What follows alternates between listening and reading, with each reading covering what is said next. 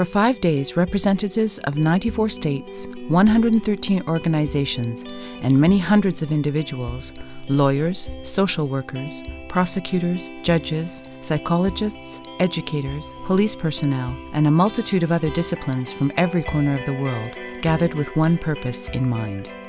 The World Congress on Juvenile Justice has been decided to bring together states and actors of the civil society to exchange on and to promote the international standards and implement the children's rights in the field of juvenile justice in the perspective of juvenile restorative justice. This World Congress on Juvenile Justice was the result of a joint effort by the Federal Department of Foreign Affairs of Switzerland, the Federal Office of Justice, and Terre, Hommes Foundation. 100 experts intervened in different sessions and more than 32 workshops were held. All of them had the same protagonist, the child, a human being under 18 years old who, although may look like an adult, is still a child, learning, developing, growing, not only physically but also psychologically, cognitively and emotionally, sometimes surviving in harsh conditions, sometimes suffering, being abused or neglected, not educated enough. He or she might have entered in conflict with the law, but as children, they deserve a second chance. As children, their rights have to be respected. Olha, eu fui espancado aqui, ó. Olha, eu levei uma paulada aqui, ó, uma fratura exposta, ó. O policial me bateu. Ainda disse que eu tava com um chuchu pra ir pra cima dele. Botaram um chuchu pra cima de mim. Até hoje não aconteceu nadinha. Me deu uma paulada aí, ó. Peguei fratura exposta. Aí ele chega aqui e faz o que quer com o cara, o diretor não fala nadinha. Ele só trabalha com a guarnição aqui, chamando polícia pra nós, pra trancar nós. Just imagine for 1 second, the next time you come to a congress like this, imagine for 1 second your own child commits a crime. Your own child finds itself in the system of the juvenile justice. The child may have smoked a joint, may have robbed a phone like we just saw here. It just finds itself in the system. Wouldn't you want, at this time, your child, your own flesh, you can empathize with this child. Wouldn't you want this child to be treated without discrimination? Wouldn't you want your child to be treated with dignity? The whole process to be done in its own interest. It's at the end of the day your interest, it's your child. Wouldn't you want the child to have the right to live, the right to personal development, to survive? This is empathy. The last couple of decades have seen a rise in awareness about the need for the specialization of juvenile justice. International standards are in place. Declarations and conventions have been signed that promote a justice system adapted to children, a system where their best interest is pursued and guaranteed. It is the state's duty to implement these standards. Moi, je leur conseillerais ce que je leur conseille dans d'autres domaines aussi, c'est que quand ils signent un accord, une convention, un engagement, eh bien, il faut qu'ils l'appliquent. Parce que sinon, ça ne sert à rien, quelque part. Parce que toute convention ou tout engagement d'un État doit avoir des suites sensibles que l'on peut mesurer quelque part dans la vie de chacun d'entre nous. Et c'est ça que je leur demande, dans ce domaine comme dans d'autres. Quand on s'engage, il faut le faire sentir pour le bien, pour le progrès auprès des gens. The task, however, is not simple. The challenges faced by states, society, and children in particular are neither few nor easy to overcome. Poverty, lack of education, the vicious circle of violence, all these ideas were well conveyed by the photographer Olivio Argenti in his photography exhibition Atrapados, which asks many questions. Where is the state? Why is society considering these young people as garbage when they are simply trying to break away from a violence which probably was a violence that their own parents suffered themselves? It's a vicious circle of violence and criminality. The repressive mentality has also become a major challenge. Tener un niño con harapos es culpa de la pobreza. Tenerlo disfrazado de preso adulto es culpa de la mentalidad represiva. We have to invert the thinking around juvenile justice. We have to protect society. We have to create a secure society. But at the same time, we have to make children feel that they're part of that society and make them part of protecting the society. And then perhaps the offending will go down. The more we make it punitive, the more we make detention the first resort, what we are going to have is what we have today. Increasing violence by children, against children, because violence against children makes them violent when they grow up. A third challenge comes from the hardline response, popular among politicians facing a public opinion ever more alarmed by increasing levels of insecurity. The message to the general public during the World Congress was clear. Ne vous arrêtez pas aux clichés. Ne pensez pas parce qu'un enfant a commis un crime qu'il est perdu pour la société. Ne pensez pas que la criminalité juvénile est en augmentation partout. Pensez d'abord, cet enfant appartient à une communauté. Comment pouvez-vous faire pour qu'il y revienne et pour qu'il en devienne un membre à part entière pour son futur d'adulte? Despite these challenges, the World Congress on Juvenile Justice showed that there are some positive experiences around the world, where children are increasingly being diverted from the criminal justice system through alternative measures, where sentencing happens outside detention centers with an educative perspective. And if children are detained, this is a measure of last resort and for the minimum period of time, where children are protected, they are allowed to keep in touch with their families, they are educated and rehabilitated. There are some positive experiences, where children are given the opportunity to take responsibility for what they have done. First, by becoming aware of the damage they have inflicted to others, and second, by restoring the victim through a restorative process. There are positive experiences where children are given the opportunity to be reintegrated into society as positive human beings. There is a long way to go until this type of child rights-based juvenile justice becomes the norm in every corner of the world.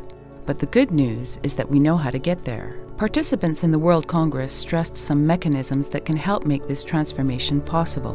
Restorative justice was widely discussed as an approach that has worked in many parts of the world. Based on 5 principles: values, relationships, responsibility, addressing harm, and strengthening community, it gives the possibility for reintegration and community victim healing. It's a transformational process for the whole society. It becomes a moment of transformation when you become aware of what you did, the consequences, the responsibility you have towards the other, and how that has affected the other person's life and your life and the people around you. It is truly transformational in that sense. In Caxias do Sul, Brazil, for example, restorative justice has been applied in a number of cases, with noticeable effects in terms of pacification. Para las partes involucradas eso tiene un impacto muy movilizador, a la vez siguen se proponiendo a hacer ellos propios contribuciones en pacificación, crean sus propios programas familiares o escolares, se tornan voluntarios para hacer cosas por la pacificación, es todo muy entusiasmante.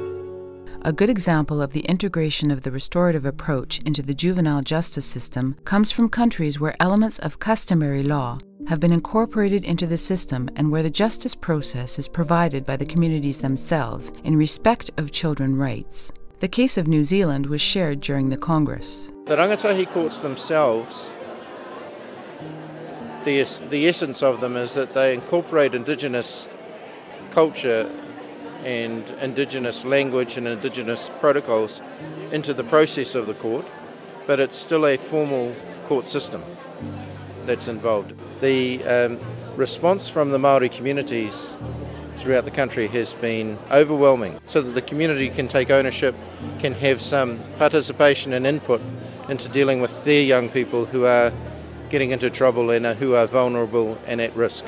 Specialization and training of justice professionals was another key point stressed by participants in the Congress. Is the fact that we need training. We need to provide training to the magistrates, to the judges, for them to appreciate that the children who appear before them were not born as criminals. Those children who are offending children in front of them are just like their own children. And at one time, they were innocent.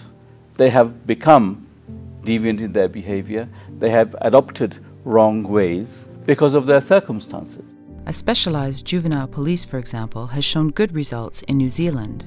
The why it works in New Zealand is we have specialist juvenile police. They're known as youth aid officers. And any child who comes into conflict with the law, the matter is referred to them. They don't attend the incident. As a result of that specialisation and well training, good assessments are made, very high levels of diversion. The final aim of juvenile justice is to promote the child's rehabilitation and reintegration into society. In this regard, education was mentioned as playing a key role that should be an essential component and goal of any measures directed at children in conflict with the law, anywhere in the world. Today, for example, we heard 3 of the speakers from different parts of the world talk about the power of education, education being the key to rehabilitation, if you will, giving kids an opportunity to learn from their mistakes. And this is crucial because it affirms what we're trying to do in New York, for example. States are the first responsible for applying international standards and implementing a juvenile justice system adapted to children. They have to provide resources and promote a justice that respects children's rights. Many of them have done so. Others are taking steps in this direction. During the Congress, representatives of states from all continents shared their experiences, from Senegal to Nicaragua, from the Netherlands to New Zealand, from the UAE to China. But they're not alone in this task. It became clear during the Congress that this effort also needs a genuine participation from the civil society. Both states and civil society need to work together. El gran reto o desafío de estos congresos es lo que se viene después. Como bien es sabido, va a salir una declaración de este congreso con recomendaciones. Ahora es cómo las ponemos en marcha en los distintos países donde incluso la Fundación Tierra de Hombres trabaja. Nosotros como sociedad civil tenemos un papel muy importante para hacerle seguimiento al Estado, acompañamiento al Estado para poner en marcha estas recomendaciones, sugerencias que pueden salir de las conclusiones de la declaración de este Congreso. National and international NGOs, United Nations agencies, and many others have already contributed with innovations and good practices in the promotion of a child rights-based juvenile justice. They also shared their experiences during the Congress. Some, for example, work in the prevention of child torture at the early stages of investigation. For example, in China, we have worked in a number of provinces in collaboration with the justice officials to see how we could have access to a child at the stage of investigation by the police.